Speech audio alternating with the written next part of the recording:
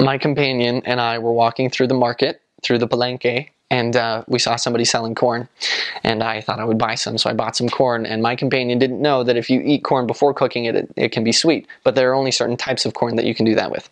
So I thought that I had bought this sweet corn, and I was eating it, and I thought it tasted great, and he thought that I was weird. But I said, it's great, it tastes sweet, you can do it. And he believed me, he bought some corn, and he tried some, and later he had an allergic reaction. It was horrific. So he had an allergic reaction, and he like couldn't breathe, and he passed out on the floor, and we called the mission president's wife and got him some Benadryl, and we were home for the next day. It was pretty exciting. I thought I'd killed my companion. Pretty traumatic. I have a couple stories about allergic reactions. Again, it's a new environment. It's a new world in the Philippines. So the food is completely different, and people eat lots of things differently, and so as a result, like the way that their bodies react to food is different. So some people can drink the water from the tap and it's great, and for some people, like, don't you dare drink the water from the tap, and always use your like filter water bottle. And I was about 3/4 of my way through my mission, and was having the mission president come over and was hosting like a steak fireside kind of a thing. And so I worked with some of the members to bring some food and stuff like that. And I had an allergic reaction to this food. I was on an island called Mindoro, which is the coolest place in the Quezon City mission. So if you get to go to Mindoro, just know it's like the coolest place ever. So I'm there, and we're driving around this island, and I start to get this rash, and it itches a little bit, but it's fine, and it starts to grow, and I notice I'm getting some spots here, and my neck is starting to itch. And about the time that we're on the other side of the island, one of the people in the car looks at me and says, "You're breaking out into like hives or something like that." And I don't know what's going on. We make it finally back to our home, our apartment, and we get a bunch of Benadryl, but my entire body was like my entire body was covered in these, it was just red and puffy and itchy. And I remember running back and forth and like slapping my arms across my chest and my body because I didn't know what else to do. And the only thing, I didn't know what else to do. I was going crazy. So I just ran around until I was too tired, and the Benadryl kicked in, and I slept for like 2 days, and then it was all gone. Just the food is great. Cook it safely. Always be really careful, because you're going to buy food from like markets and stuff like that, and it's like an open air market. So you've got like the pig hanging there, and you say, "I would like a kilo of pig for X amount of pesos," and you haggle for a little bit, and then they chop it up in front of you. Here you go. And but just know it's not always the cleanest. So do your best to clean it and cook it thoroughly, and hopefully you won't have any problems. There's something that they sell called balut, which is a half-developed duck embryo, which they heat up in the ground. I don't know, kind of like a coal bath kind of a thing. And then it's pretty much like a hard-boiled duck embryo. I won't tell you all the stories that I've had with balut. It's delicious. There are some parts of it that are less delicious. Here's how you consume balut, okay? So you crack it open, you just open up the top part, and you have to be aware of which side that you're opening it from, because one part has all of the juices up in the top, and then the other has kind of like a hard, kind of tastes like a rubber ball.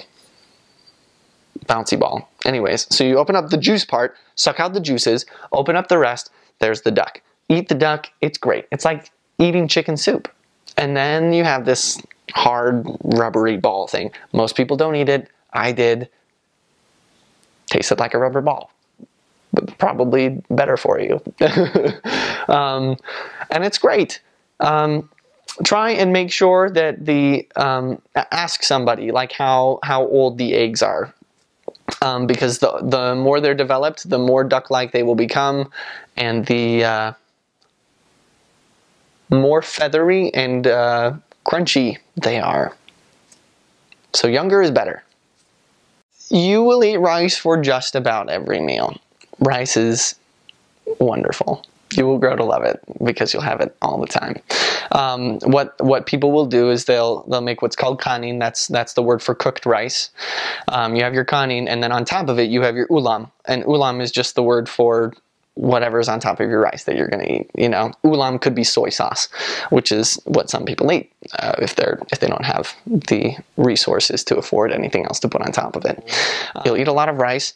In the morning, some people will eat something called pandesal, which is it's kind of like a little, just a roll, like a breakfast roll with little dusty breadcrumbs on it, and it tastes great and everybody loves it.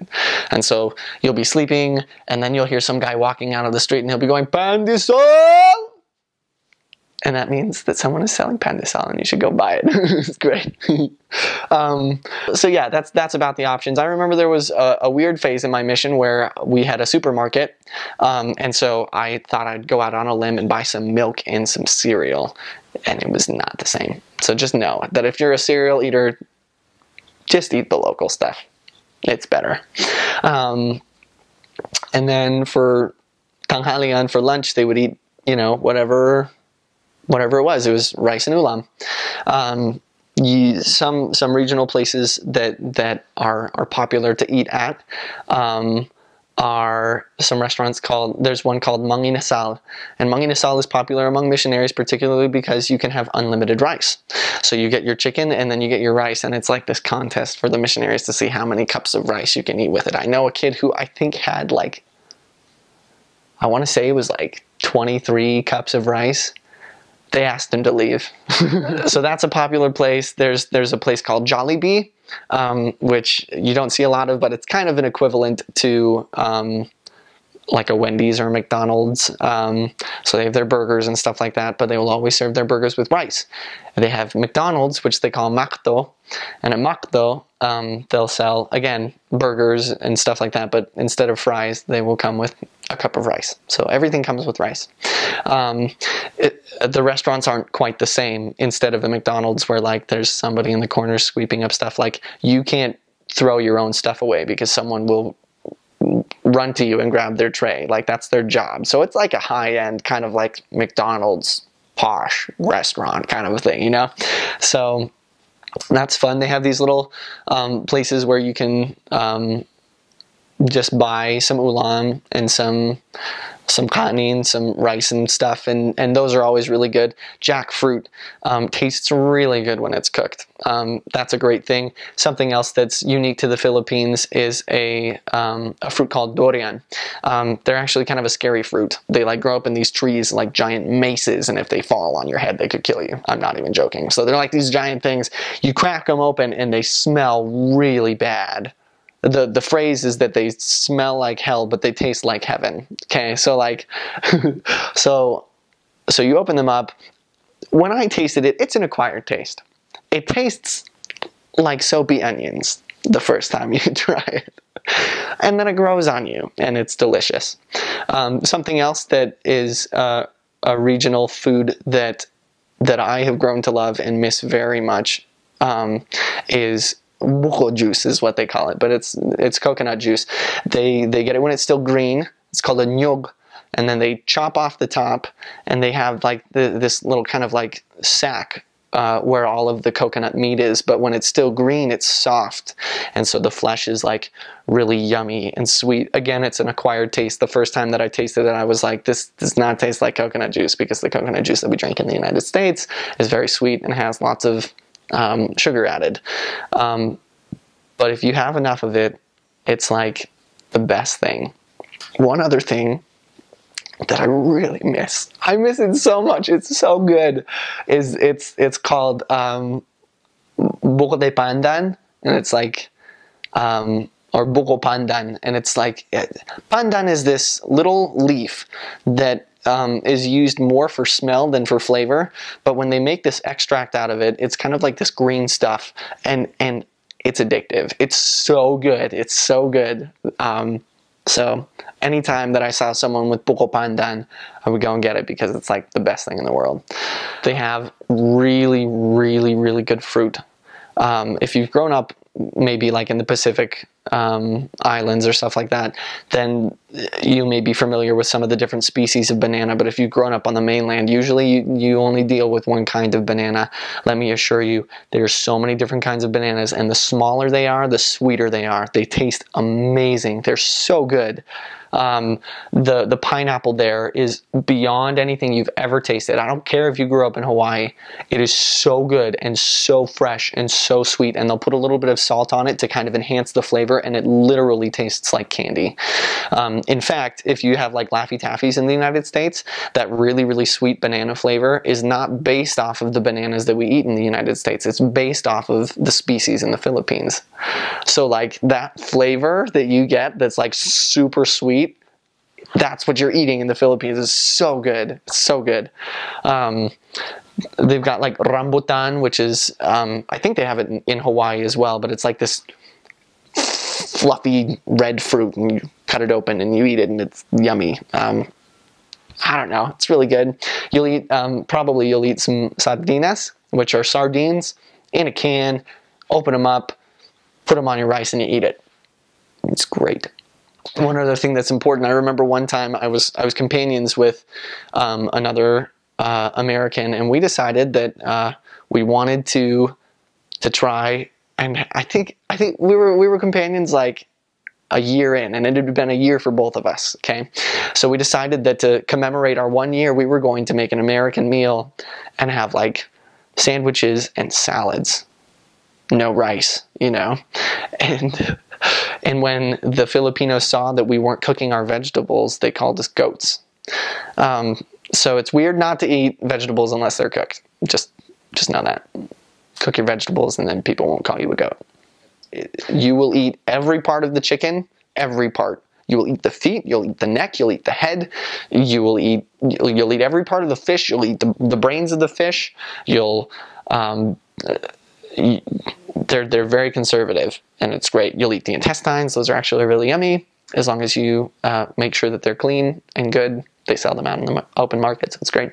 So San Jose is located on the island of Mindoro, and is my favorite place. It's my mission. What was so neat about it was that, again, I would go to sleep, and I was sleeping under the stars, you know, and then I would, you know, wake up to the sound of the beach, you know, and it was like a really like unreal experience. But at the same time, it's not the same kind of beach that perhaps we're used to, because people literally live right on the ocean, you know, and so you've got people that are fishing, and you've got like diapers floating around in the water and stuff like that. So it's kind of an interesting place, but it's beautiful and wonderful. Again, because it's kind of an island, when there are floods, or when there's a lot of rain and there's a rainy season, which would be the equivalent of winter in places that aren't so hot, again, there's a lot of flooding. And so I remember hiking up my pants as high as they could go and just trekking around in you know, thigh-deep water to go and preach the gospel. And that was a really neat and rewarding experience for me. San Jose is unique in its I want to say almost a tourist kind of an appeal. They've got some resorts where, you know, a lot of white people will come and eat, and so when the mission president or, you know, some of the senior couples come to visit, they may like take the missionaries out to dinner, and they'll, you know, go to a nice place and eat, and that's unique, but really cool at the same time. A lot of walking. You can pay to have a trike come and take you wherever you need to go. Trikes are, at least for San Jose, the best way to go. There's a couple of different ways that you can do transportation. In the big cities, they've got buses and jeepneys and trikes. But in San Jose, because it's such a small place, you don't see a lot of jeepneys, and you really wouldn't take one anywhere. So if you are going to take public transportation, you're going to hire a trike. if you have somebody with you, you can cram 2 people into the side compartment. A trike, let me define what a trike is for those that don't know what a trike is. So a trike is like a World War II motorcycle with a little egg compartment on the side. Not like one of the ones in the cartoons where it's like open air kind of a thing and you wear goggles and ride around on it, you know, but it's like, it's more like a compartment, and it may even have like a little door. And so you'll go in there, you can fit 2 Filipinos in there, 1.5 Americans. So either be ready to squish or, you know, that's great. I think the most I've seen people cram on a trike is like 5 people. They get very creative in the Philippines. But sometimes one person will ride behind the motorcyclist, and then a couple of other people will ride on the compartment. And so you're going to use trikes or you're going to walk. And you'll do a lot of walking in Mindoro. So invest in some good shoes. I went through 8 pairs. So, yep. You walk a lot, and then it's one of those places where, because it's so pastoral, you have investigators that are living in these kind of like cool little bamboo huts and stuff like that, and it's beautiful and wonderful. I can't forget some of those really neat experiences where I've met some of those people. The people there are so friendly and kind.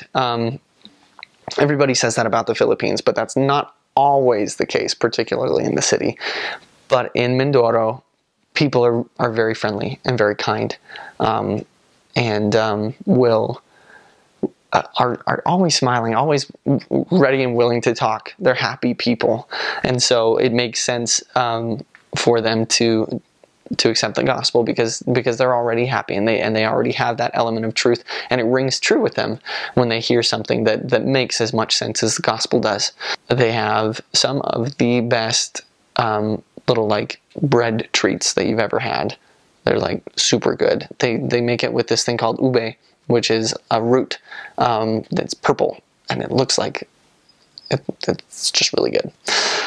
So they've got that. They've got some fantastic fish in San Jose. They also have some really great knives.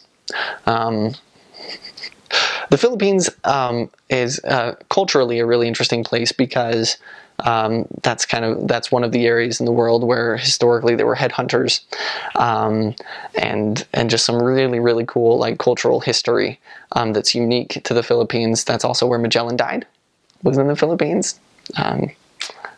They've got some great songs about that.